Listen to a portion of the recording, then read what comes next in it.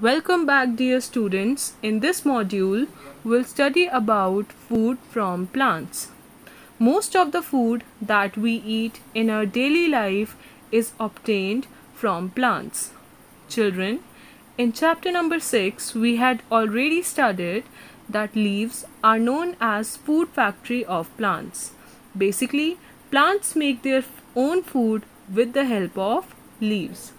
Some part of the food that is prepared by the plants is used in their growth. But what about the extra food that is left by the plants? Because plants don't have refrigerators like we have in our houses to store food, so the plants store the extra food in different parts of plant. Like a fruit, consider an example of apple tree.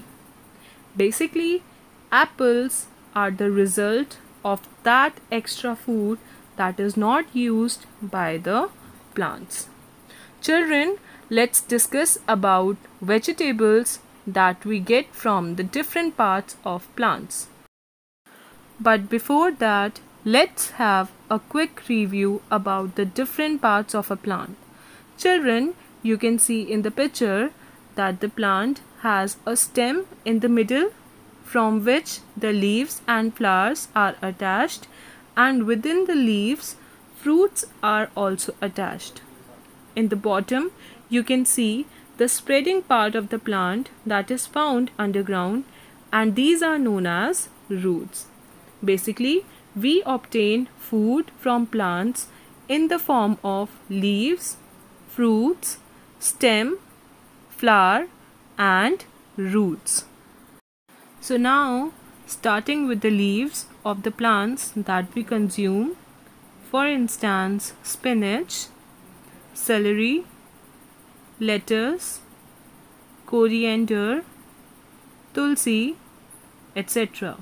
Now moving on to the root part of the plant that we eat are radish, carrot, beetroot.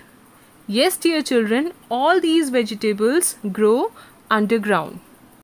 Now considering the flowers of the plants that we consume are cauliflower, broccoli, etc.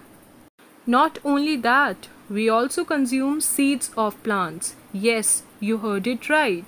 Seeds like cereals, which includes wheat and rice, while pulses, which includes kidney beans, gram, beans, etc. Plants also give us coffee, spices that makes our food tasty, and also oil.